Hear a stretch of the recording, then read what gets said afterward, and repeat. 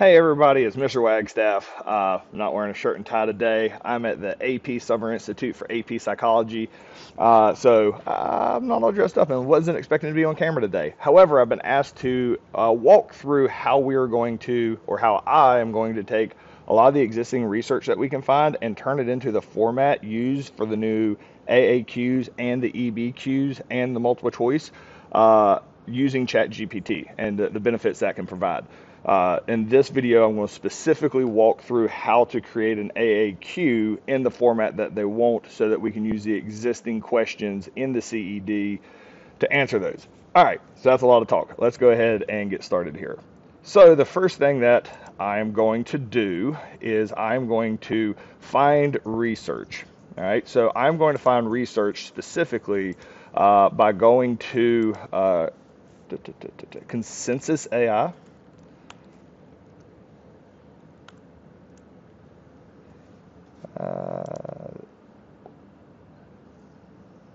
All right, so this is a search engine to find research.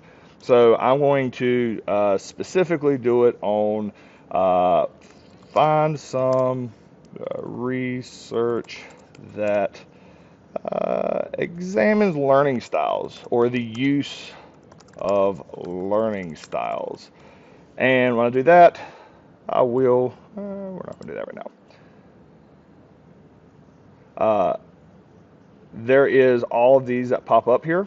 If you click on them and you go to full text, you will have an option here, somewhere around here, to download it as a PDF. Different ones have different paywalls and all that, but you want to get it in a PDF for the next step. So the next step is once you have your learning styles, let me back out of this because I've already pre-found these, you are going to go, you don't need that just here yet, you're going to go to ChatGPT. Now, you can use ChatGPT, and this is the 4.0, it changes so often, so by the time you're watching this, it could be 10 different versions have come out. I do have the premium version of ChatGPT, which is $20 a month. For me, that is worth it. However, you can do it for free, but it limits the amount of times that you can upload it. So you can do like one of these a day, I believe, if you're on the free version. So it'll work just like this. You're just limited how many times you can do it. The premium version, you can do it unlimited. So what I am going to do is I am going to use the existing format for ChatGPT, sorry, the existing format for the way research is designed for AP Psychology. So all the research articles that will be provided on the exam for ChatGPT. I'm getting my words mixed up. Everything's going to be provided on the AP exam will be in this format: introduction, participants, methods, results, and then the APA citation at the bottom. You can probably make this pretty easily, but I went ahead and have this saved on my computer because I'm going to use this to tell ChatGPT how I want it to format those articles that we put in PDF and then we downloaded. All right, and I'm going to walk you through how to do that. So once you have a PDF and you have those two documents saved on your computer, all right, that are separate from the internet, what I do is I go here, click on the little paperclip, I go upload from computer. All right, so what I want to do, and I got my little taskbar here in the way that y'all can't see that, I'm going to start out with this right here. I know it's not named right, but that is one of the articles dealing with learning styles that I downloaded from Consensus AI. Then I'm going to upload the AAQ format. AAQ source template is what it is called. And here's what I want to ask ChatGPT to do. I would say take the first document and format it to fit into the AAQ source template. All right. Now, I want to be very clear that I do not make this a PDF to download.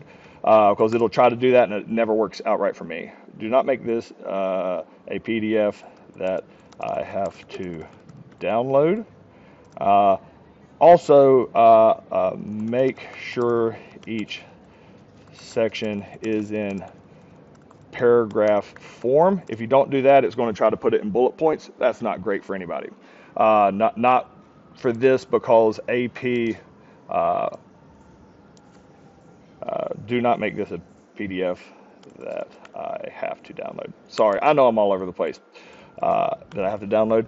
You want it in paragraph form, because if not, it's going to put it in bullet points. That's not how AP exam is going to form out. So make sure this is in the section paragraph form. Give me your results below. We'll see how this works out right here. Doesn't necessarily mean that this is going to work great the first time, and that's fine, but you got to make sure the first time it does it right, because after that it makes it super easy to do. So here's the introduction. Here's the participants. Here's the methods. Here's the results.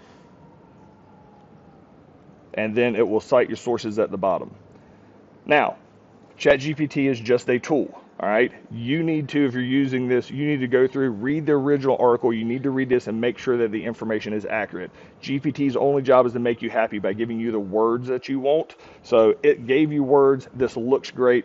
You are responsible for verifying this, all right? You can't blame it on ChatGPT. Do not give your kids something that is factually incorrect and then blame it on ChatGPT, because that's the one thing we can't let the kids do. We got to be better than that. So this is how you create the AAQ. So this is the document, the article analysis question AAQ that you will give to your students, and then they will use the consistent format created by College Board and AP Psychology to go through and analyze this the way they want to, whether it's experiment, correlation, and all that.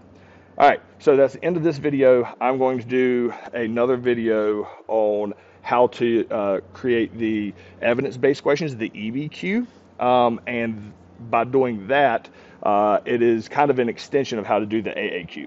So thank you for watching. Hope this was helpful.